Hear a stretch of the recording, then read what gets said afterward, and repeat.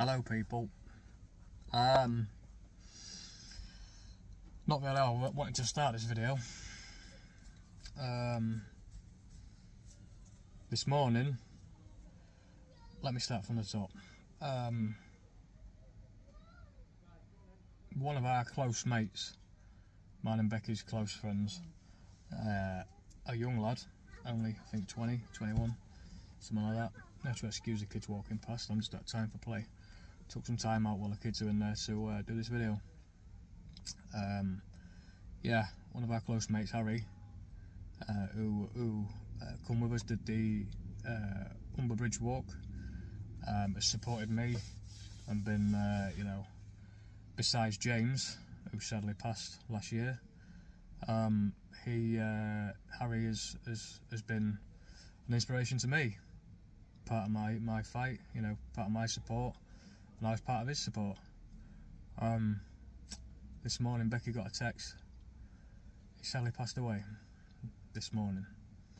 I think it was this morning, maybe last night. So I got told that pretty much as soon as I opened my eyes by Bex. I don't quite know what to say on that. It's put a down on a lot of my thoughts today. You know, I've been struggling with my mind already, but this isn't about me. Well, it is, but at the same time, you know, I don't even know what to say. I don't know what to say. Me and Bex, we bought him some Lego. He's into, like, you know, the proper building Lego, not the kids stuff. And he just finished like Hogwarts and whatnot. So him and his family are very, very close.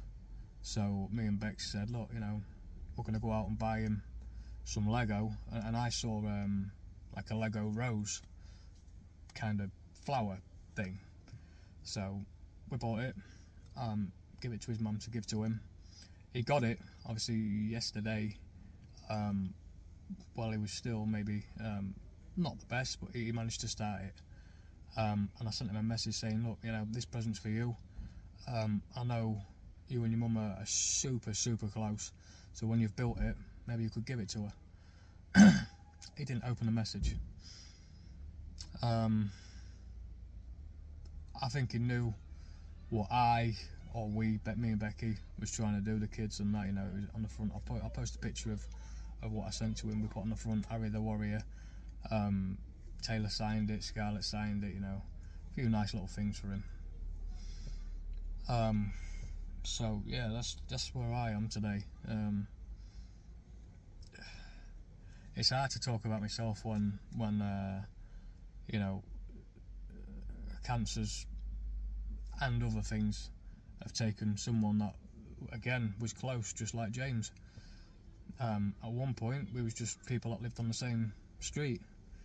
I've known him for years. Never really spoke to him, but cancer brought us all closer. In a strange way, my situation and our situation, the whole situation with the Big C, has brought many of us together. I mean, James, you know, he was from London. He ended up moving to India with his family, and me and James got very, very, very close, you know, talking every day, you know, helping each other out, even on Instagram.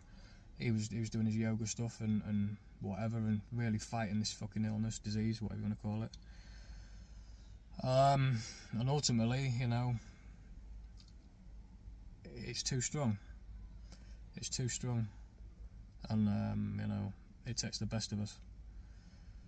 I feel very fortunate, you know. I'm still managing to do what I'm doing at the minute with the help of my family and all you guys supporting me, and Facebook, all the social media stuff. I'm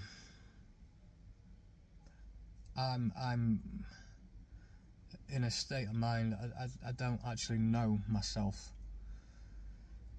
For the past couple of weeks, those of you who have watched my older videos know I've struggled with alcohol abuse, some substance abuse at times, and I managed to really kick. It was mainly alcohol that I struggle with, and I managed to kick its ass.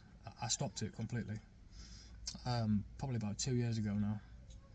Odd beer here and there, and like I said in one of my older videos, when I got the stable results recently, that I had half a pint, almost a celebratory, half a pint at a local pub that we go to, a restaurant pub.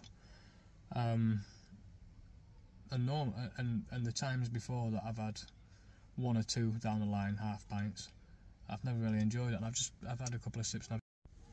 My phone just cut off. Someone decided to try and ring me. Don't know who it was. As I was saying, this one, I quite enjoyed it. And I said to Becky, I was like, oh, you know, I didn't expect to enjoy that like I just did. And it kind of was a bit of an avalanche from there that I didn't really see coming. For the days or weeks after that, my body, or my mind should I say, with the stress that comes with this, and the general crap that comes with this whole thing that's going on, I found myself more and more wanting to turn to having a beer, a lager. And yeah, that's all well and good, you know, if you're not classed yourself as maybe an alcoholic or pre-alcoholic dependency. So you know, I've ignored it as best I can, and trust me, it has taken everything I've fucking got to not do it. Looking at my kids thinking, you know, I'm doing this for you as well as me. I want to be here as long as I possibly can. You know, I want to beat this. I want to beat this, not just for me, not just for the people watching me, not just to say that I did it. I want to do it because I want to grow old with my family. I want to die an old man. I don't want to die at 35, 36, or even fucking 40. I don't want to die then. And I know this is, I hate videos that are a bit down and a bit, you know, but like I said, with the news today about Harry, poor bastard, you know, it really drives home just how, we all know how serious it is, I don't know what the word is, just how brutal this fight really is, and how maybe how fortunate I am to be as healthy, I don't know if that's the right word, or as active, as determined. I don't know.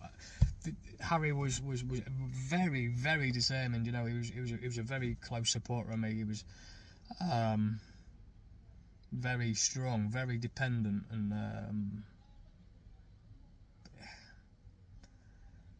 it just it comes as a shock. And like I said, I mean, although it's hard for me to explain because I'm so fucking numb.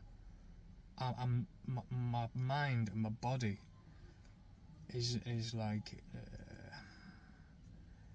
not responding how I'd expect it to. I don't even know the fucking word, and like my head's just bollocks. Fucking, I don't actually know how to explain it. I mean, how do people deal with death? You know, whether it's a close family, whether it's a friend, whether it's someone that you know. It's always hard, and I don't quite know how I feel myself. You know, of course, I'm devastated for him and his family and all that. I don't mean it in that way. I don't know how to explain myself. If that even makes sense. I can't like think properly. So that's not how I wanted to start today. But of course, you know,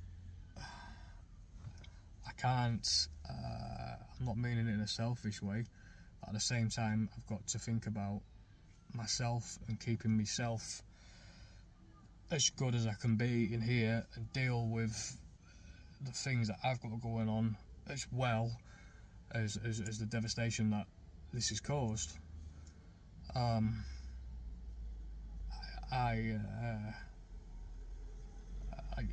I said, people who have been watching for the past week or so, or whatever, my last couple of videos, you would have seen I've been calling my videos, you know, the mental wobble, the mental payload, you know, all the sort of stuff that's really going on in my head, because the physical side of it, don't get me wrong, it's still there. I still get pains, I still feel crap every day when I wake up. It's a fucking struggle to really, it's like an old car turning over, or with a battery that's on its way out, you know, turning over slowly till, you know, the oil comes through and you get your fucking fuel comes through and finally it fires up. That's the best way I can explain how I am in the morning, till everything gets moving. Boom, you know, the explosion in the combustion chamber. I'm talking about mechanics here now, aren't I? But until that engine gets running, technically within me, I struggle like fuck. I do every day. It doesn't matter whether my kids wake me up, whether Becky wakes me up, whether I just struggle. I really do struggle. So now I didn't really want to fucking feel this crap, or I don't even know how I feel. I don't know. So we're talking about this fucking absolute evil piece of shit cancer that it is. I've had a few people message me recently. One of them, again, being another one of my close friends, Paul. His wife has now been diagnosed with breast cancer. It's unbelievable, absolutely unbelievable. So I talked to him a little bit. It's very hard to. In fact, I've spoke to his wife as well. I won't name her. I spoke to her as well, quite in depth about things, and you know, whatever else. She's got to go through chemo and radio, as far as I'm aware. I think that's what she said. I can't remember. So obviously, you know, a part of chemo, or most chemos, is you are going to lose your hair. And for a young woman, I mean, she's only, I think she's a bit younger than me, maybe 34. She might be 35. I don't know, 34, 35, mid-30s. That's for a woman to lose a hair and potentially a breast or breasts.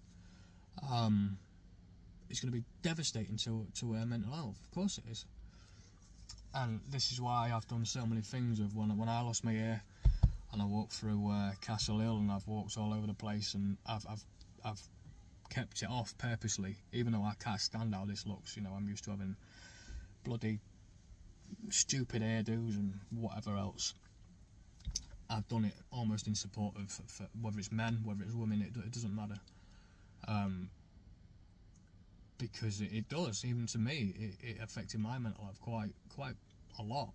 Although I didn't really sort of show it, and obviously the videos that I did with my dad, when I let my son and my daughter shave mine and my dad's hair off, you know, that was almost like a sign to me to cancer of fuck you, I'm going to have the last. It's going to be me who does this, not cancer. Although it was falling out, I wanted to be the one that takes it. You know what I'm saying? You know, that might make sense to some of you, and I hope it does, because I'm trying to explain the best I can. As well as that, there was a lady who also has LMS. I know. Yeah, someone messaged me with LMS. She brought me into a group and she's talking about it and stuff.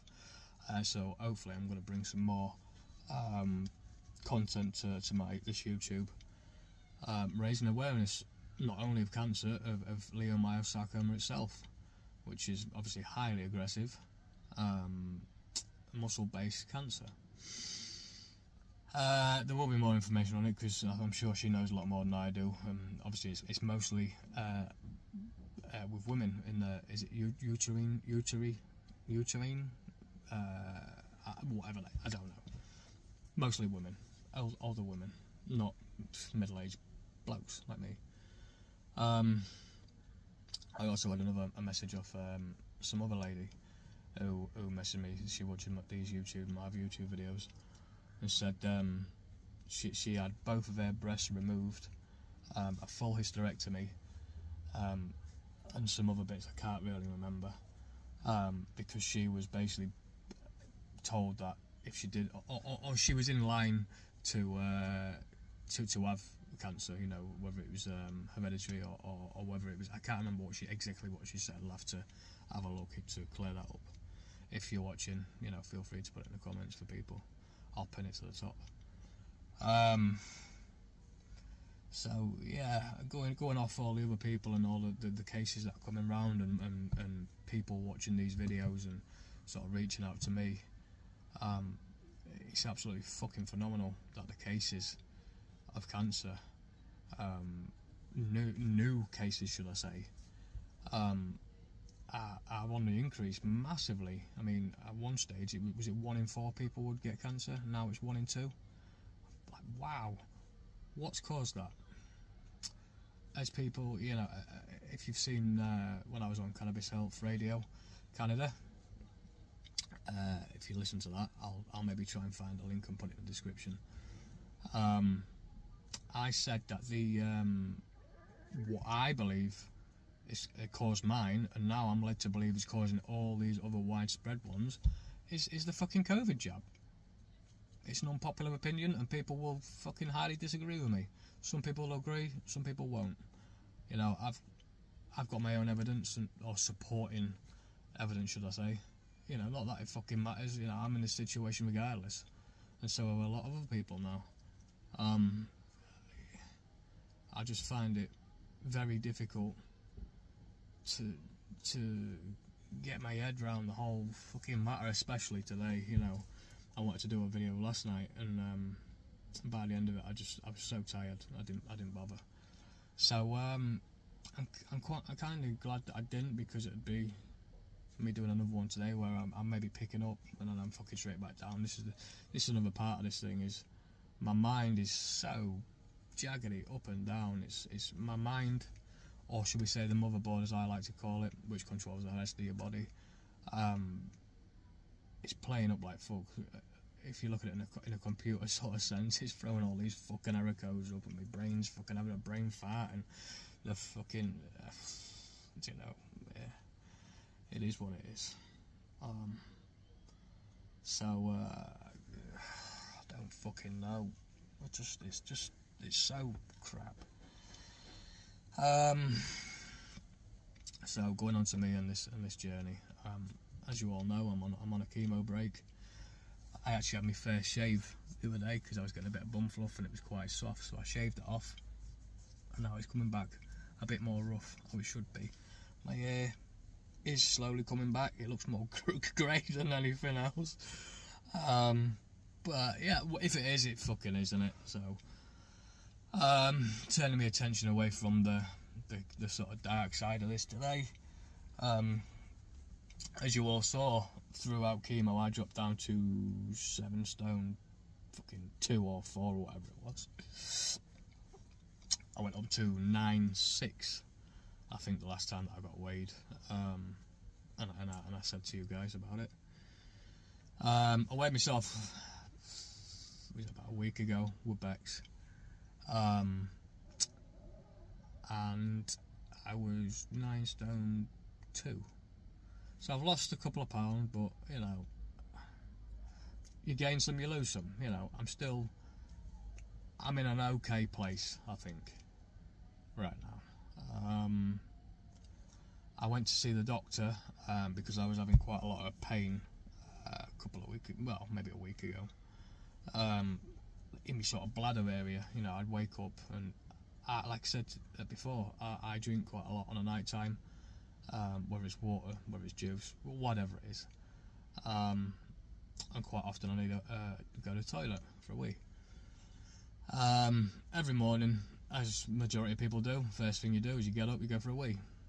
you do whatever you need to do. But I've been having some really like, oh, what's going on here?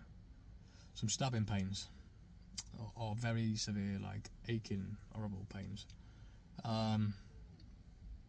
So yeah, I went to see the meat doctor.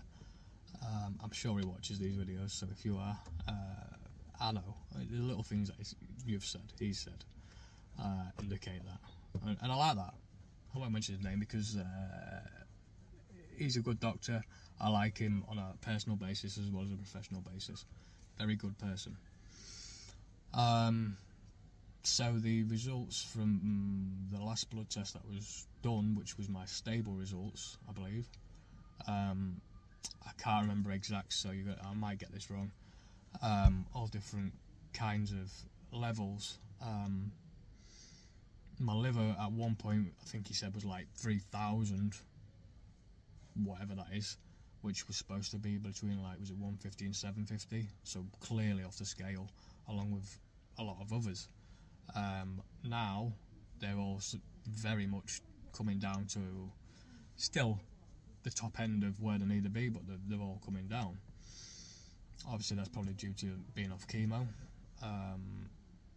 and you know, whatever else that might be helping. I still recommend the CBD, the THC.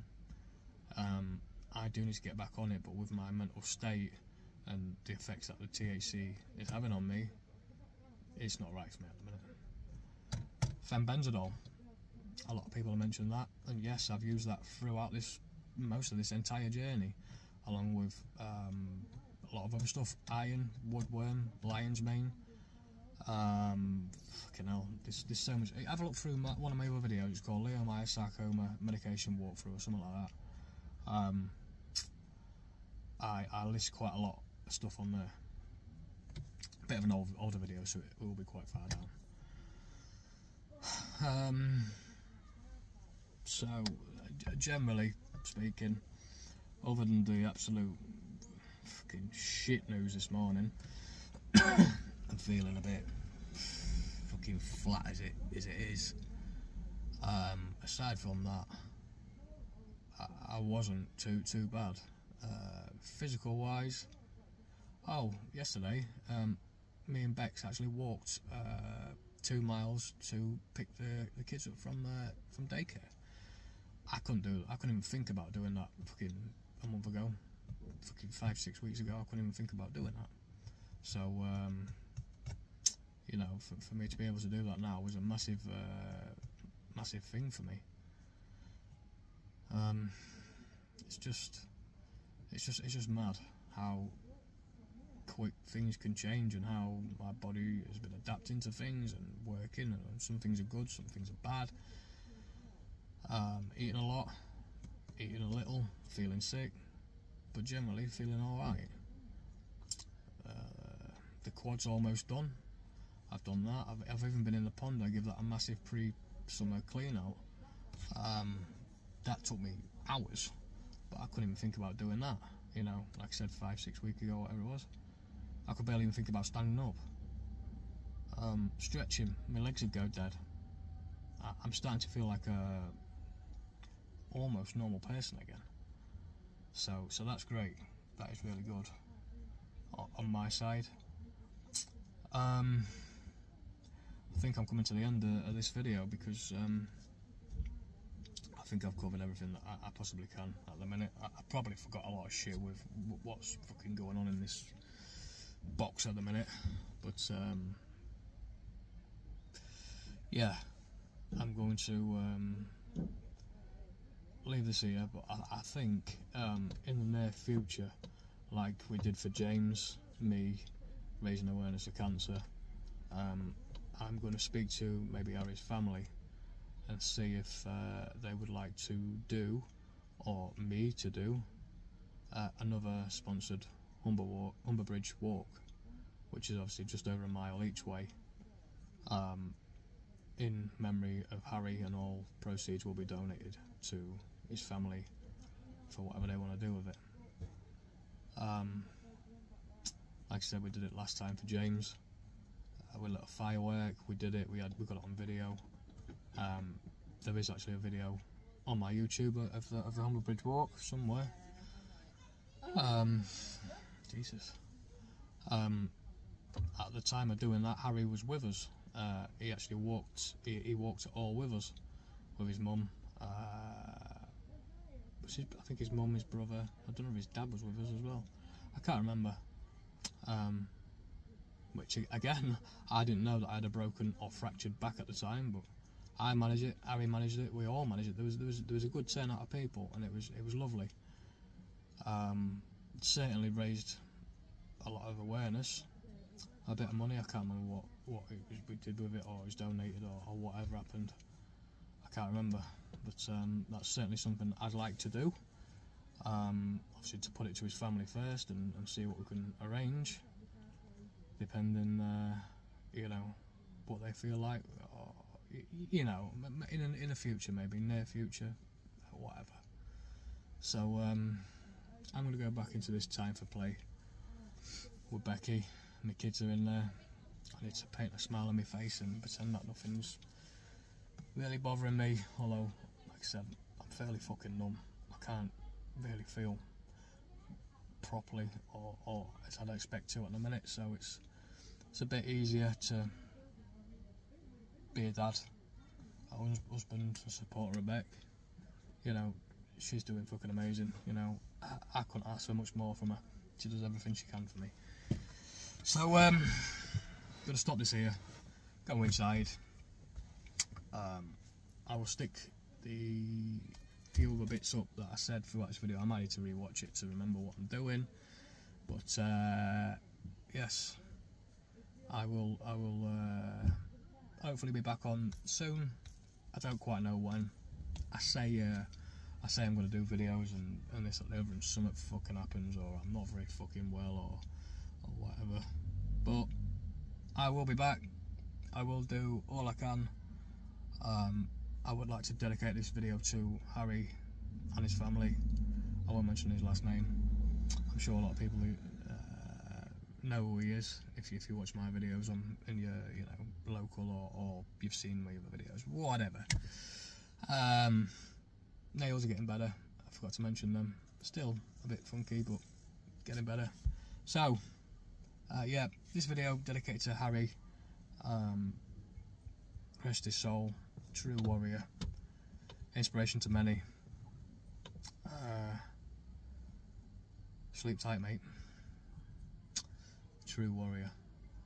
Big part of Luke's army. So yeah.